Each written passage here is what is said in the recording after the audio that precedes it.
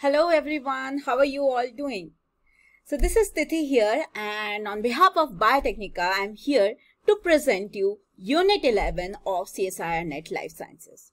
So guys, if you are preparing for CSIR Net Life Sciences, so you already know that the syllabus has been divided into different units. So today I am here to tell you everything about CSIR Net Life Science Unit 11.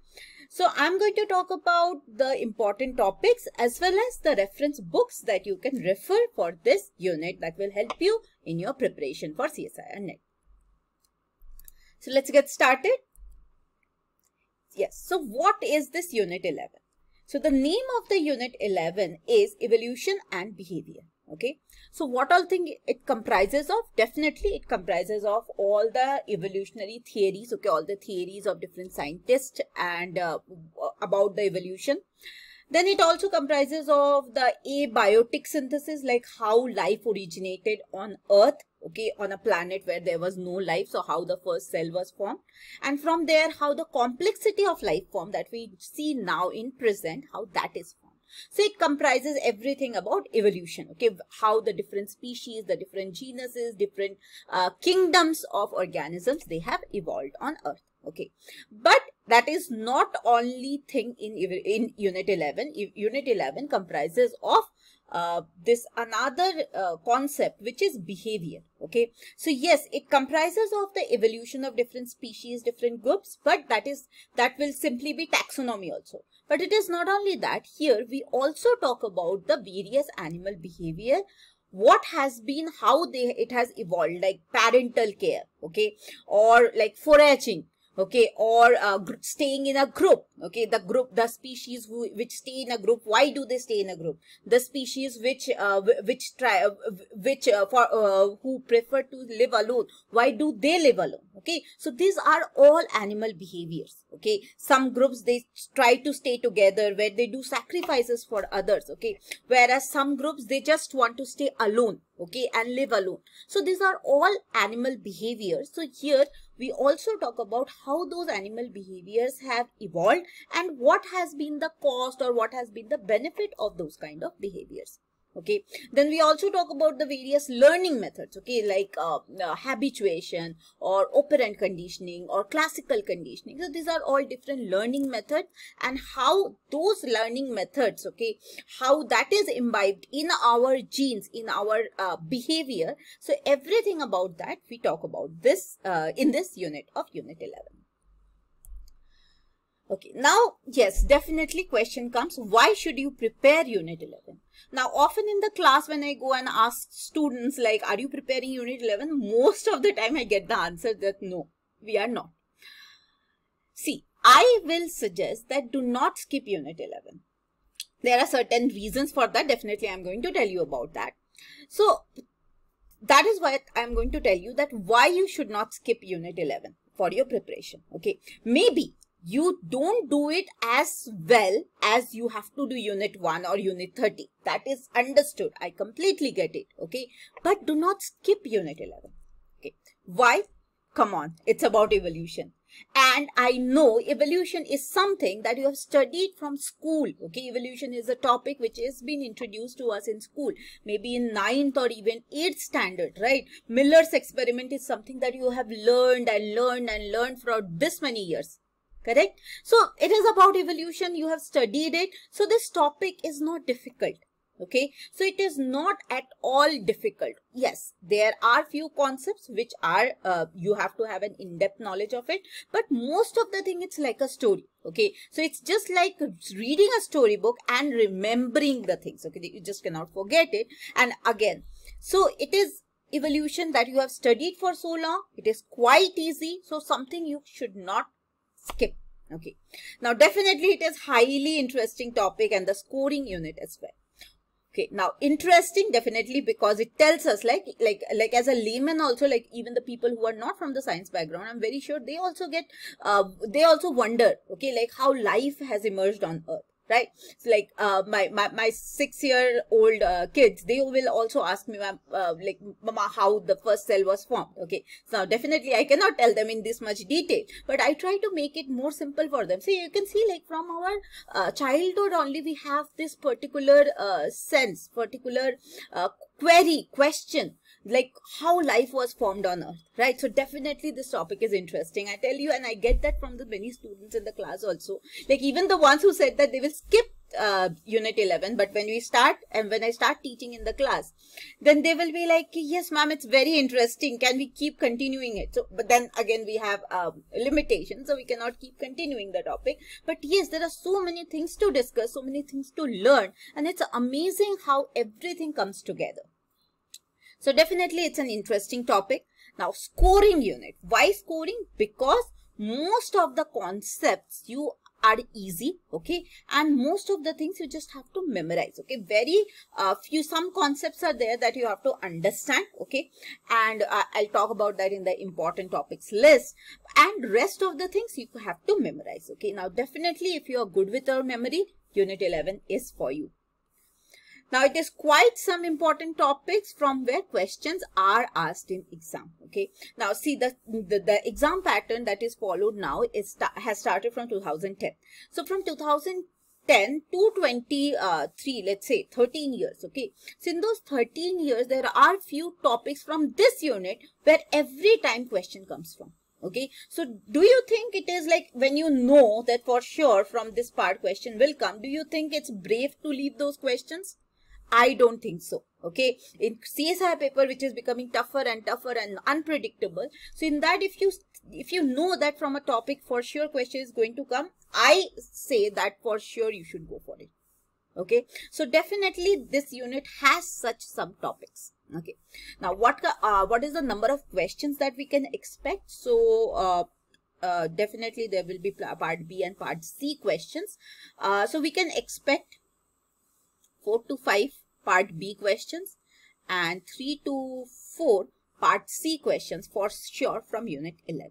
Okay, so in total we can expect around 7 to 9 questions from unit 11.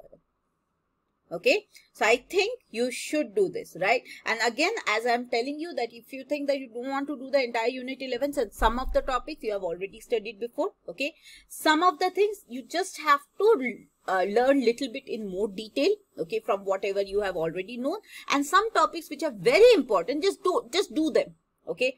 And unit 11 will be a unit that you have covered also faster, okay, and you will be ready for all this 7 to 9 questions in the paper. Now, I will show you the list of the important topics from this unit. So, one one common type of question which comes from this unit is match the following kind of question. Okay, so there will be a table, there will be column, and you have to match. Okay, now in match the following kind of question, the one question which is usually asked is scientists and the theories of evolution. Okay, so that is definitely very important. Okay, Darwin, Lamarck, and this thing that you already know. Okay, maybe some few scientists that knows those names you will know now, like Wright or Motu Kimura, like that. Okay. Then types of natural selection, like directional, stabilizing, and disruptive. Questions come in the graphical format also, in data format, in tabulation format also. Also questions come from the understanding of the models of evolution, like phyletic gradualism and punctuated equilibrium. Then there are some important terms that you should know, like adaptive radiation, endosymbiotic theory, genetic drift. A lot of questions do come from the understanding of this term, genetic drift. Okay, then homologous and analogous structures, evolutionary fitness and all. Then the types of evolution, like convergent, divergent, parallel, and also the difference between them, and along with that, example. Okay, example in species. So when you read this convergent, divergent and parallel evolution, along with that, the examples also you will read, right? Which two species are showing convergent evolution, like that. Okay. Then the concept of speciation. Okay, so different types of speciation: allopatric, peripatric, parapatric. Okay, now questions can be direct questions where they directly give you that this is a type of speciation happening. What is that type? Okay, so it can be like that, or they can give you a situation that there was a group and then suddenly a river starts flowing through that population. Now the population is divided into two different groups, and they eventually they form new species. What kind of speciation is that, right? So those kind of part C application kind of questions do come. Then you should have an understanding of how to read and make small phylogenetic trees. Okay, see, usually when we talk about the phylogenetic trees, so there are different softwares nowadays, different bioinformatic tools for making that. So definitely that is not expected from you in the exam. But yes, if a data is given about 4 to 5 species, will you be able, and the relationship between them is given, so will you be able to make the phylogenetic tree? Or the vice versa, like if the phylogenetic tree is given, will you be able to read the conclusion out of it? Okay, now one important thing in this unit is this geological time scale, and it is completely memory based. Okay, so which era, which period, and what is their order, what is the important thing that has happened in that particular geological time is something which is very important. Lot of questions come from here in part C. Okay, so now how you can do it? So definitely it is memory based, but yes, you can take help of various mnemonics to remember this entire thing very easily. Next, you should have a concept clarity on founder's effect and bottleneck effect. Now, another topic, okay, so another topic which is very, very important from this unit is Hardy-Weinberg equilibrium. Okay, so I was telling you, right, like from last 14 years, this topic has remained important. Yes. And yes, it has remained important. So it can be the theory as well as numerical. Okay, so what is the statement? What are the assumptions? Okay, which are the condition in which the equilibrium will be disturbed, will not follow. Okay, and definitely the numericals related to it. So this is some topic which you cannot skip. Always do it. Okay, and finally the last part, which is about the behavior. Okay, so altruism, that is self-sacrifice for the benefit of others. Okay, so when and how that behavior evolved, or what is the benefit of that behavior. Okay, and another topic from this behavior, from where questions always come, is mating and parental care. Okay, especially in case of birds. Okay, what amount of parental care they will show, what are the mating rituals, what will be their behavior. Okay, so this is also something that you have to do it. So these are the list of the unit 11 topics. Okay, and definitely I will mark them star, the very important one. So definitely the scientist and the various theories. So this is easy also, and you can do it very nicely. You can imagine the following questions come. So that is the easiest questions to take up, right? Because like if there are 4 given in a column, so you just have to match 2 or 3 maximum, and you will get your answer, right? There will be an only option with that all 3 correct matches. Okay, so these are the important topics, guys, for CSIR Net Life Science Unit 11, and do prepare them. Do not skip Unit 11. This will be maybe the deciding factor between you and the non-qualifiers, right? Okay, now coming to the reference books that you can follow. So these are the list of the different reference books that you can follow. Strickberger's Evolution, definitely an excellent book to follow. Okay, apart from that, I find this Campbell's Biology is also a very good book. Okay, this one with Biology by Solomon, Berg and Martin is also a good book to follow. Okay, now see, many a times people like if you just read the theory, especially I mean not about the origin part, okay, but yeah, the paleontological history is boring, is it not? Okay, so so many people find it boring because there are a lot of things to remember. Now, how can you make it interesting? By making it more colorful, by giving more pictures, right? By reading more pictures, by giving more